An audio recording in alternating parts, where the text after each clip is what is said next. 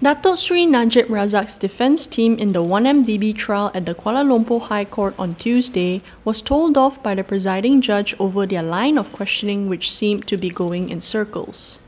Lead prosecutor Datuk Seri Gopal Sri Ram first raised his annoyance towards the questions posed to former 1MDB non-executive director Tan Sri Ismi Ismail, who was being cross-examined by Najib's lawyer Datuk Hari Harantara Singh, and told the defence to do better to save the court's time. The question, he said, had been posed to a previous witness, former 1MDB CEO Datuk Shahrul Azral Ibrahim Halmi, who had already answered the questions. During cross-examination, Hari Haran was asking Ismi about events that involved Shahrul and former 1MDB Executive Director KC Tang.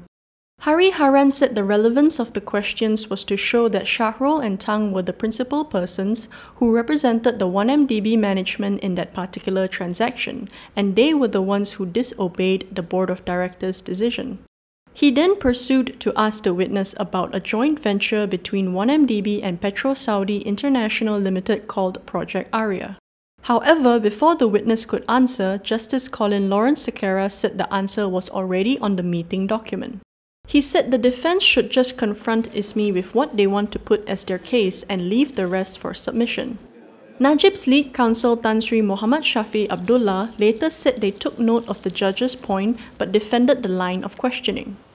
He said they needed to show how his client ended up in the dock when the 1MDB management was the real culprit in the case, adding that it is not an open and shut case and is very complicated. The hearing continues Wednesday.